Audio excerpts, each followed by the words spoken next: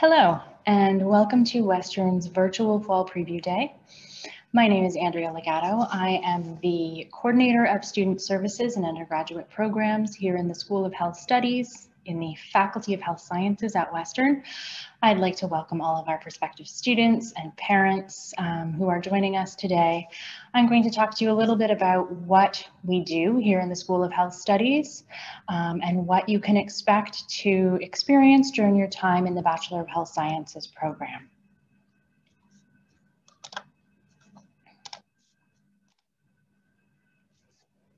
So we get a lot of questions about what do we mean by health sciences? We have a few different programs at Western that are kind of similarly titled. We'll get to that in a bit more detail in a minute, but when we talk about health sciences at Western, we are talking largely about the social and personal determinants of health.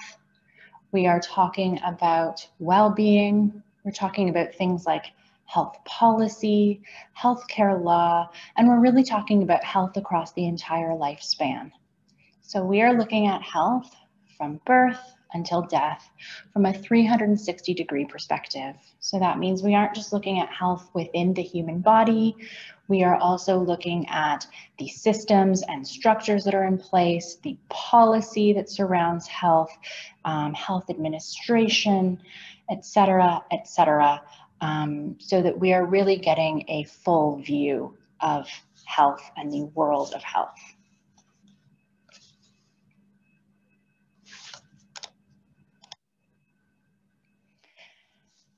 Probably the most popular question we get when we are meeting with students, when we are able to meet in person at events like the Ontario University's Fair is, what's the difference? At Western, you offer programs in health sciences, in science, in medical science.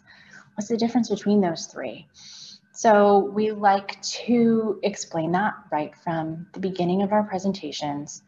So in the health sciences program, which we're talking about today, so the Bachelor of Health Sciences, we are an interdisciplinary study of health and wellness within the context of our society and a variety of other global settings and cultures.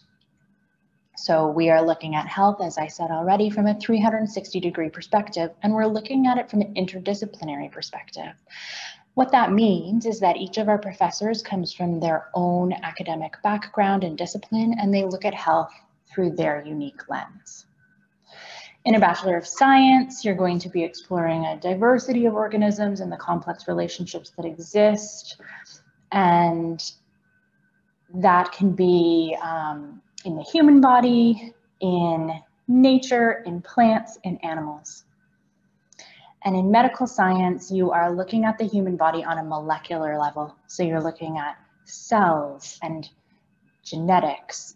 You would study things like physiology, pharmacology, immunology, potentially. So you are looking at the human body through the lens of the natural sciences. So if you were to come to our program next year, here's a little bit of what you could expect in terms of the structure of your first year. So we accept approximately 325 first-year students into our program each fall, and they take 1.5 health sciences credits. So that's personal determinants of health, social determinants of health, and resilience and well-being. They take 1.0 credits in biology, so you take a biology course in the fall and another in the winter, and then you have 2.5 elective courses that you get to select from across campus, and you can mix and match those across faculties. We like to give our students as many elective credits as possible because we think first year is a really exciting time to be able to try on a variety of programs for size, to see what works for you, to explore at the university level. Subjects in university, excuse me, are very different than they are at the high school level. So you may have taken something in high school and you weren't sure if it was your favorite. You may take the same subject in university and find that it takes a different approach to that subject area and you're really pumped about it. So we really want students in first year to have the opportunity to try a variety of different courses. And once you get into your upper years, you do have the opportunity to mix and match Programs, modules, so things like majors and minors across faculties. What you take in first year is going to determine what you're eligible to do in your upper years. So we really encourage you to try out new things, expand your horizons, and take courses that excite you. Just to give you some idea of what you might expect in your first year professors, Shauna Burke comes to us with a kinesiology background. So remember I said each of our professors is going to come from a different discipline and they're going to look at health through that particular lens. So Shauna's research primarily deals with issues like childhood obesity, infant and youth health, health promotion, and physical activity in children and adults. She teaches our first year course in personal determinants of health. So personal determinants of health are the choices that you as an individual can make to improve your health outcomes. So things like eating a healthy diet, choosing not to smoke, choosing to engage in daily exercise. Those are the personal determinants of health. In your second term, you will take the social determinants of health. You may take it with Jessica Polzer, who's one of our faculty members who teaches this course. Jessica comes from a anthropology and women's studies background. And in the social determinants of health, you're going to be looking at the social, structural, societal factors that are at play that can lead to greater or worse health outcomes. This is something that we're seeing a lot right now during COVID, right? We know that there are certain populations who are disproportionately affected by COVID.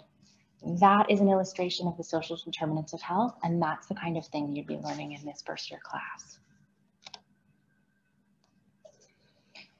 Now, students, of course, also want to know, what does it look like after my first year? So at the end of your first year, you will go through a process called intent to register, and we'll help you with that, where you will select your module for your upper years. Modules are what we at Western call things like honor specializations, majors, and minors. So it's your program of study. And there are multiple ways that you can combine modules across faculties here at Western, and there are multiple modules to choose from here within the School of Health Studies. So for our honors specializations, which are 4-year programs, you have honors specializations in health sciences with biology, health promotion, rehabilitation sciences, and health and aging. We also have a specialization in health sciences, so that's a non-honors 4-year degree. You can do a major in health sciences or a major in rehabilitation sciences. You can also combine majors, minor specializations, and honor specializations across faculties. So if in your first year, you take those required health sciences and biology courses, and you take psychology as one of your electives, and you find that you're really engaged in that psychology material, you may, in second year, want to enroll in an honors specialization in health sciences with a minor in psychology. So you're really able to tailor make your degree to your own interests and goals. We also offer a combined dual degree with the Ivy School of Business. That's a 5-year program. And at the end of those 5 years, you graduate with 2 degrees, an honors Bachelor of Health Sciences and an honors Business Administration degree. So what will those upper years look like? What will you study? In year 2, our program is fairly prescribed. So students are taking a set of core courses in things like health promotion, health issues in aging, childhood and adolescent health, anatomy, and health ethics. Once you get to 3rd and 4th year, you generally get to have quite a bit of choice in the courses that you select within your health sciences module. So you will take health policy, that's a required course, and you will take a health statistics course. But beyond that, it becomes very broad in terms of what you may wish to take. So you could take things like sexuality, gender, and health, global health promotion, social media and health, Or you might go the more kind of scientific route and take courses in advanced anatomy or human embryology. We also offer courses in health innovation and leadership. And we offer independent study and practicum options as well for students who want to get more hands-on experience either in research or in a professional work setting. So I talked a little bit about the interdisciplinarity of our program, and I think that this slide just really helps illustrate that quite nicely so that you get a sense of the breadth of academic backgrounds that our professors are coming from and how that really is able to give you as a student the opportunity to understand health from a variety of different perspectives and to understand how those perspectives intersect with one another. So you may take courses from Dr. Louis Charlin. His research interests are in mental health, addiction, and healthcare ethics. He's consulted broadly across the world with governments on medical assistance in dying, so right to die legislation. You may take courses from Louis in things like mental health. Trina Orchard is an anthropologist, and a lot of her research focuses on marginalized populations, including indigenous populations and sex workers. So some of Trina's research has focused on mapping where sex workers live their lives professionally versus personally. And Trina has worked with local social agencies to help ensure that their services are well located for those women so that they make sense in terms of where those women are living their lives. And then our third example on this slide is Dr. Alex Zesevich. Alex focuses on aging. She is an award-winning professor, incredibly innovative in the classroom. You'll never meet anyone with more enthusiasm about the subject matter that she's teaching, more energy.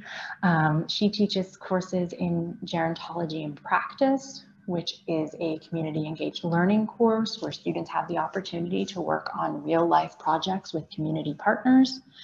She also pioneered our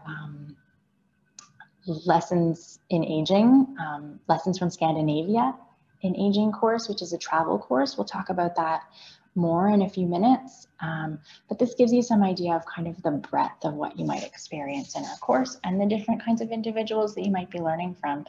What I think is really exciting about our professors, and what you can see actually in all three of these examples, is that the work they do is incredibly important because it is being applied in a variety of different settings. It's very much like real world work that they're doing. It's impactful, it's meaningful, they have connections in our community. So I think it's a really exciting group of people to learn from.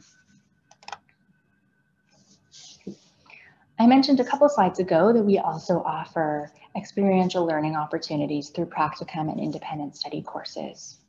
Practicum courses are open to fourth-year honors students to apply to, and these are practical placements in professional settings. So some examples could be hospitals and long-term care facilities, not-for-profit organizations, the health unit, et cetera, et cetera. So these are opportunities for students to gain real kind of on-the-job experience based on their interests.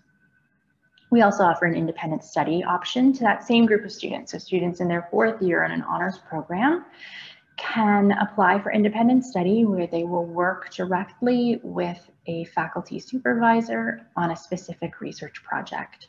So if you are considering a research-focused graduate program, if you're thinking you're going to go on to do a master's or maybe a PhD as well, this is a great opportunity to get some research experience and to try it on for size and to see if that is indeed what you want to do when you're done your undergrad degree.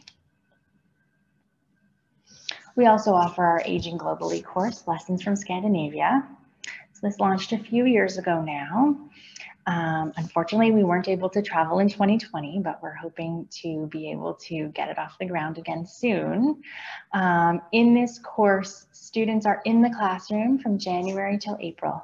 They are learning about healthcare systems that are in place for aging populations in Scandinavia, so specifically in Sweden, Denmark, and Norway. And they are even working with partners in Scandinavia while they're in the classroom here in Canada. Then in early May, they have the opportunity to travel to those 3 countries and to see all the lessons they've learned in the classroom brought to life. They get to meet those partners they've been working with for the last several months and to see for themselves how Scandinavia has been so successful in terms of how they manage the health of their aging populations. And then students then have the opportunity to reflect and compare and contrast how those systems work in Scandinavia and what lessons we can bring back to Canada. So I know parents are always interested, in students too, about what is my kid going to do with this degree after they graduate. Now, this program isn't leading to one specific career. It is leading to a whole breadth of options. So of course, we have students going into kind of traditionally medically oriented professional programs like medicine, dentistry, nursing school. We have a high number of students who go into professional programs like physical, occupational, and speech language therapy. And we have students who take paths into law, education, chiropractic college. We also have a number of students who go into research and course-based masters in things like international and global health, public health, which has really been highlighted recently during COVID. We have a much stronger understanding of what that means and what public health professionals do. We have students who go into programs in environment and sustainability, in anatomy, in health and rehabilitation sciences, and health promotion. There's a huge number of options available to these students, and it's really up to them based on how they tailor their undergraduate program, what interests they uncover, and their individual career goals as to where this degree takes them, but it has a huge number of options available. And of course, we have students who go directly into the work world after graduation as well. And that could be in health-oriented NGOs, places like the World Health Organization. We have students working in their local LINs, in public health units, students who go the occupational health and safety route, or perhaps hospital administration, or even health entrepreneurship. Right now in Canada, as you're probably aware, there's this tremendous demographic shift happening where we are seeing the number of Canadians who are senior citizens increasing to a really, really high level. And what that means is that the demand in the healthcare field is growing exponentially and will continue to grow for quite a long time. So we are preparing our students to be able to be nimble, to be able to go into a variety of different roles within the world of health, and to have a really strong understanding of health policy, of health structures and systems, so that they are able to make change in those areas as well, and so that they are prepared to be innovative thinkers in that area, to be problem solvers, and to fill roles that currently don't exist, but will in the near future as well. Now, one story I like to share is about Samya Krishna, who graduated from our program in 2013. Samya graduated as a Rhodes Scholar, which is the most prestigious scholarship available to students graduating from an undergraduate program globally. So, of course, we were incredibly proud of Samya for that. That is not actually the reason, though, that I like to share Samya's story. What I find most interesting about Samya is her path to her degree. And I think it illustrates a picture that we see frequently among our students. So you can see, if you look at Samya's first year here, that she came in and she was on that medical school track. And so are a lot of students who come into our first year. So she was taking calculus, biology, our first year health sci courses. She took physics, took, chemistry, and then micro and macro econ looked like her electives that year. In second year, she's still on that path. She's taking intermediate econ. She's taking organic chem. She's taking biochem and molecular bio. And then you also see she's taking several of our core courses in health sciences, like health issues and aging, research methods in health sciences, etc. Then in third year, things really change, right? She's taking accounting and business analysis, introduction to sociology, that's new, survey of sociological theory, women in health, health policy, health promotion. And then in fourth year, we see that whole transition really realized where we don't see any of the kind of typical medical school track courses that we expect, right? We don't see any chemistry, we don't see any advanced biology, but we do see things like quantitative research, foundation of feminist thought, culture of leadership, investigating the social world. And what we see here is a wholesale shift in what Samia's goals are. So Samia was an outstanding student.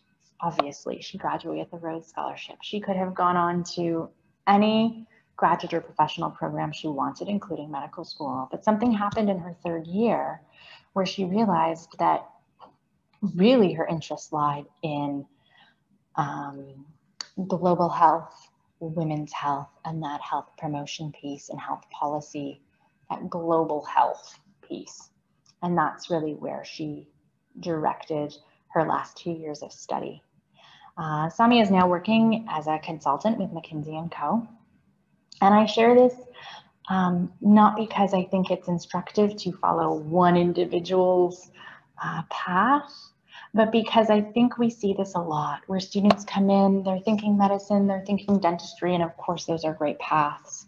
But through our program, they get exposed to a wealth of other opportunities that exist within the world of health, and maybe they decide that some of those are a better fit for their personalities and their goals than what they originally thought. And so we really encourage students to come into our program with an open mind, through our subject matter that we cover, as well as through our faculty, through the work that our faculty do in the community, through their research. Our students are going to be exposed to a whole host of options that they may not have previously known existed.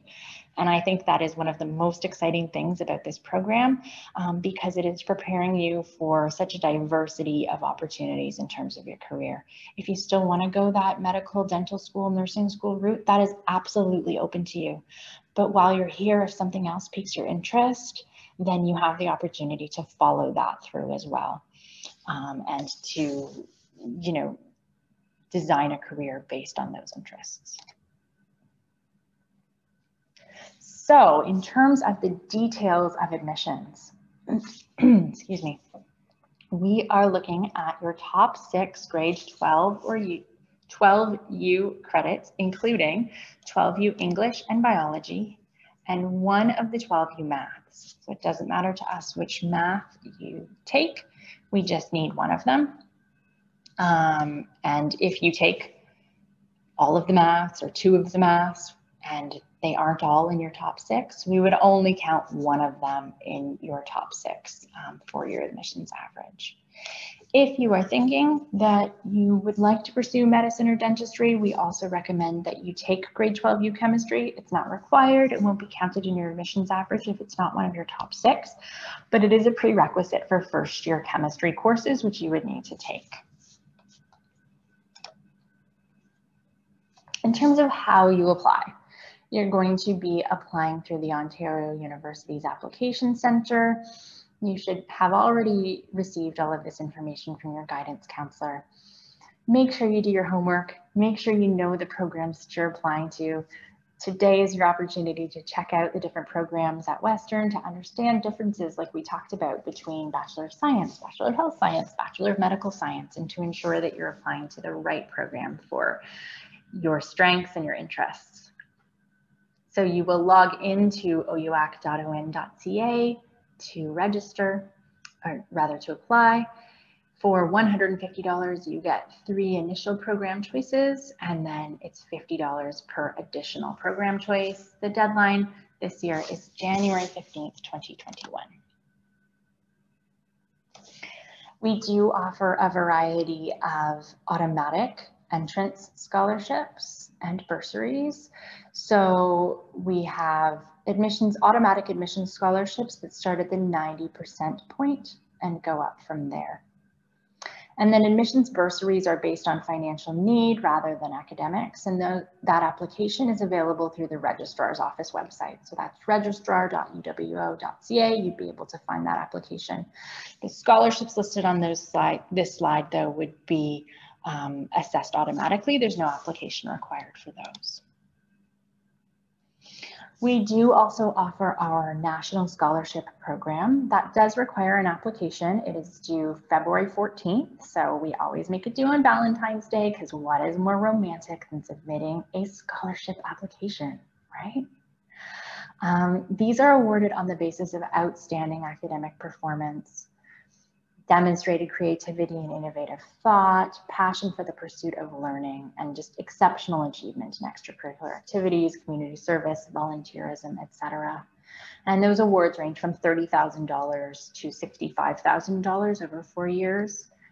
It requires a nomination by your principal. So if you think that you would qualify for this, please take a look at the applications on the registrar's website and get going on that so that you can apply by February.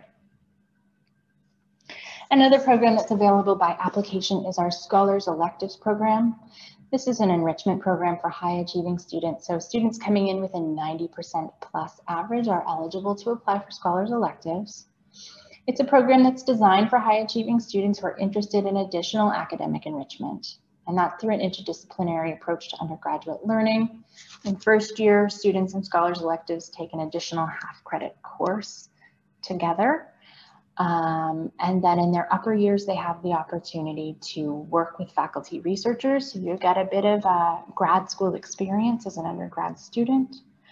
You also have the opportunity to custom make your own module. So if you are really interested in health sciences, but you also have a really strong interest in neuroscience and you'd like to combine those, you have the opportunity to work with myself or academic counseling staff, our associate deans, to create your own module based on your interests. We have a couple of our former Scholars Elective students listed on the slide, so you get an idea of what their experience is like and the kinds of projects that they engaged in. So Gabrielle Foss was involved in a project on capacity building of older adults in independent living, i.e., what can we do to allow aging adults to live independently longer? And then Alex Wolf, who's since gone on to med school, worked on a project on homelessness, poverty, and social inclusion. Other opportunities for Scholars Elective students just include kind of a community of their own. There's an opportunity to live in a Scholars Electives floor on residence, and just a number of social and learning opportunities that can be gained through that program. It does require an application, so if you're interested in that, you can find that information on the welcome.uwo.ca site. So questions and answers. We do have chat available and running all day today. So if you have questions, please direct those to the chat. There's also some contact info here if you'd like to reach out to us after today. If you have some questions that pop into your brain tomorrow or later in the week, we'd still be happy to answer those through a variety of channels.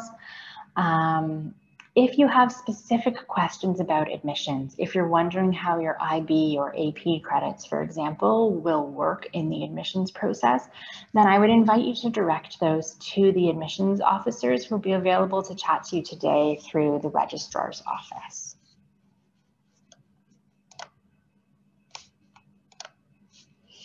Thank you so much for attending our presentation today. I encourage you to send any questions our way, either through the chat or through email. We're happy to answer those. I wish you all the best of luck as you discover Western today, and we hope to see a lot of you here in September. Take care.